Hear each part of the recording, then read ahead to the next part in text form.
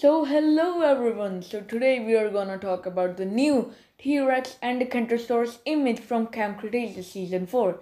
The fight between the T-Rex and the kentrosaurus. Now, to me it looks like it's a major part of the season because it has been featured in the novelization book cover. We can also see the drones in their back, which I assume it's just for the poster. They have nothing to do with the actual scene.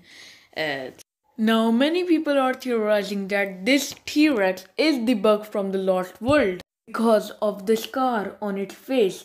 Louis Dodson on Twitter reveals how much it looks similar to the bug from the Lost World to this T-Rex that is in Camp Cretaceous. Now the weird part is that the scar still looks fresh as in the Lost World, which is kind of weird.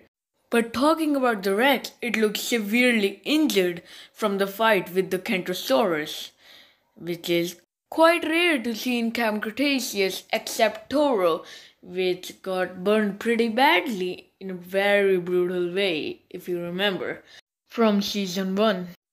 But the novelization shows a female T-Rex because the colors and the model it looks similar to Rexy because the males are green color and also they have a thicker neck.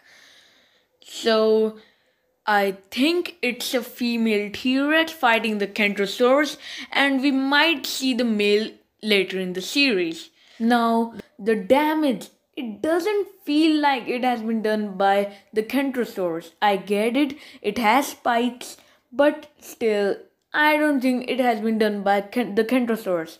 Maybe this is the male from the Lost World, but the damage, it doesn't seem like it has been done by the kentrosaurus. Maybe something bigger did that. Alright, I'll talk about this in another video. So talking about the kentrosaurus, it looks nice, similar to evolution. So it's kind of obvious that it will have a big role in Camp Cretaceous season 4. I have a theory it will have a similar role as Bumpy.